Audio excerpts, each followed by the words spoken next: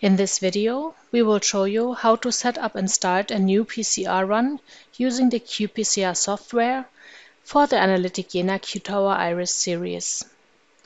Once the main software screen is open, we can select from a new project, open an existing template, or open a saved project.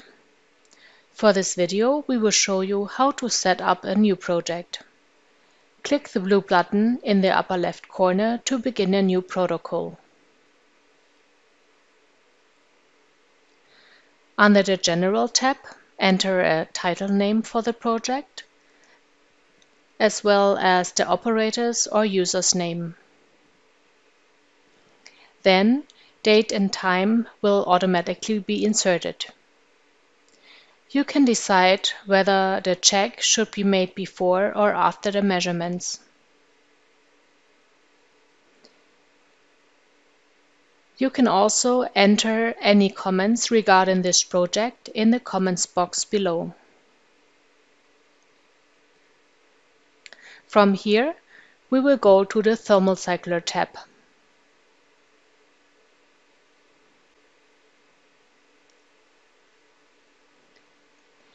Begin by entering the desired protocol steps in the table shown at the bottom of the screen. When entering a time, simply type the desired number without the commas.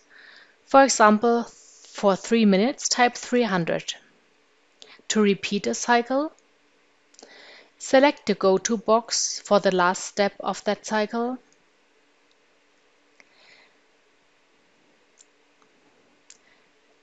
Type in the step number of the first step to be repeated. Next to the Go-To box, enter the number of loops or cycles to be repeated -1. Since we have already run one cycle, the total number of repeats for that cycle will now be shown to the left of that cycle. To set a scanner measurement point, click the Scan box within the appropriate step row.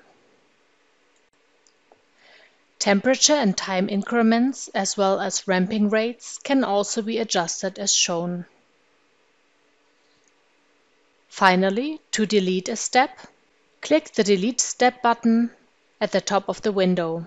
There you can also add a new step, cut, or copy a step.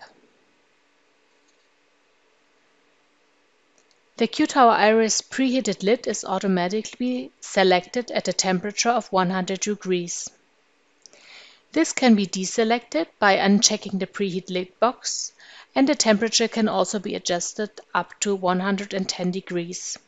If necessary, select the simulated tube control.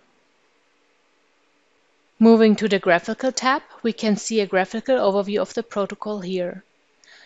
The adjustments can be made by dragging the graph lines up or down, or typing in different temperatures or times. Also, a column gradient function is available. Go to the Table tab and select the desired gradient step. Select Margin to input the temperature. In columns 1 and 12, the software will automatically divide the gradient among the 12 columns, or select Linear to define the degree increment between columns as shown.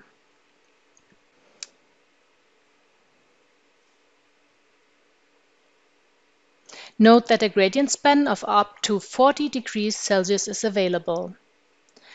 To cancel the gradient, select Linear from the drop-down, then enter an increment of 0.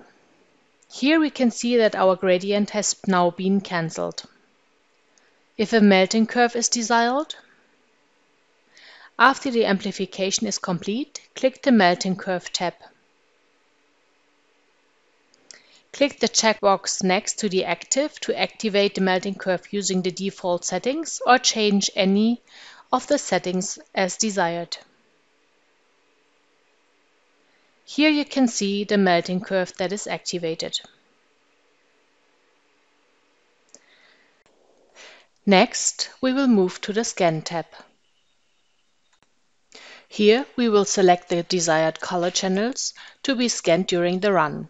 To select a channel, click on the corresponding measurement box. To deselect a channel, simply click again on the box. If a passive reference is desired, click on the corresponding passive reference box. To deselect a passive reference, simply click the appropriate passive reference box again. During each scan, each channel is measured 3 times by default, and the average of the scans is taken. This can be adjusted by selecting from 1 to 16 repeats, but usually 3 is sufficient for a run. Color compensation can also be selected. This is used in case dyes with overlapping wavelengths are used in the same well. Moving to the Sample tab, we can see the 96 well layout of the plate. Here we can select specific wells to define the sample types and characteristics. To begin, select the desired well or wells, then select the appropriate sample type. You can choose between unknown, standard, calibrator, NTC, positive control and negative control. Then enter a sample name in the box, define a gene, and enter a concentration if the standard sample type is used. The units of the concentrations can be selected from the drop-down menu below. Once all the sample settings have been made, click the blue icon to the right of the sample name to finalize the settings or click Enter.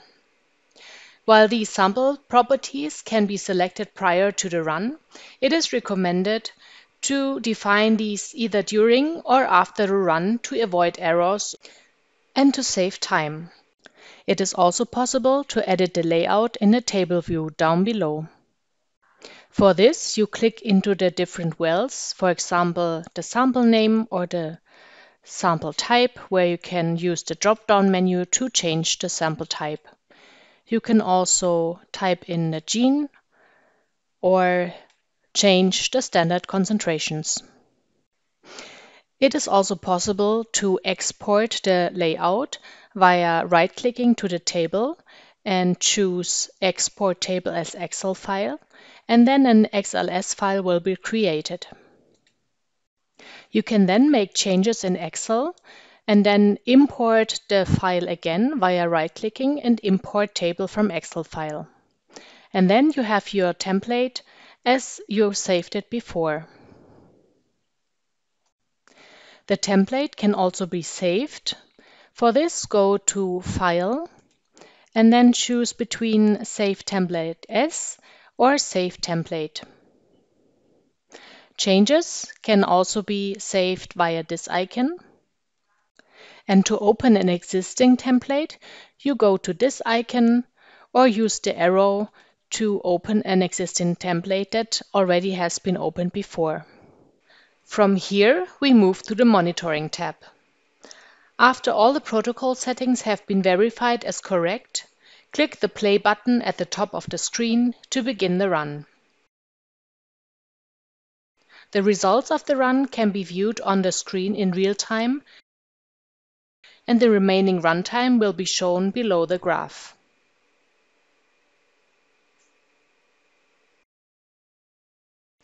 And with this, I'm at the end of my tutorial on how to set up a qPCRsoft experiment in the qPCRsoft 5.